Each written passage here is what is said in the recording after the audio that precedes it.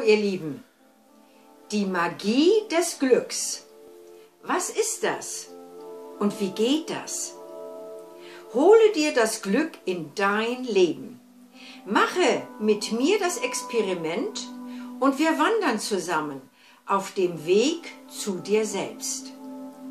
Dann wirst du feststellen, was Glück für dich bedeutet und dass du es dir holen kannst in dein Leben, ob im beruflichen oder im privaten. Dazu gibt es ein wesentliches, ganz einfaches Vorgehen: das Wandern. Beim Wandern kannst du Schritt für Schritt alle deine negativen Gedanken und Sorgen auflösen. Positive Gefühle haben plötzlich größeren Raum.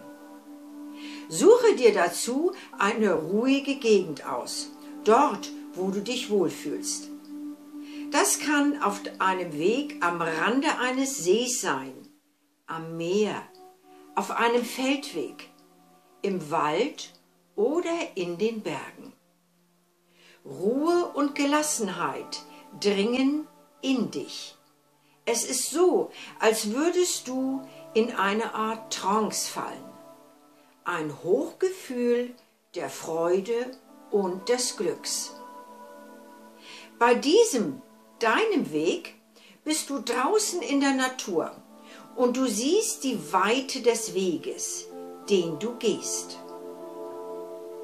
Suche dir einen schönen Platz, wo du dich wohlfühlst und kehre in deine innere Mitte, um in deine Meditation abzutauchen.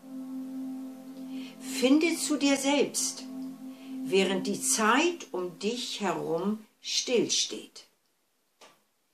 Danach kehre in deine Gegenwart zurück und nimm den Wanderweg wieder auf. Erfreue dich mit deiner Freude am Leben und des Glücks, mit deinen liebsten Menschen. Im zweiten Teil des Videos über die Magie des Glücks zeige ich dir, wie du den Schritt in eine Meditation gehst. Inzwischen wünsche ich dir viel Freude auf deiner Wanderung ins Glück.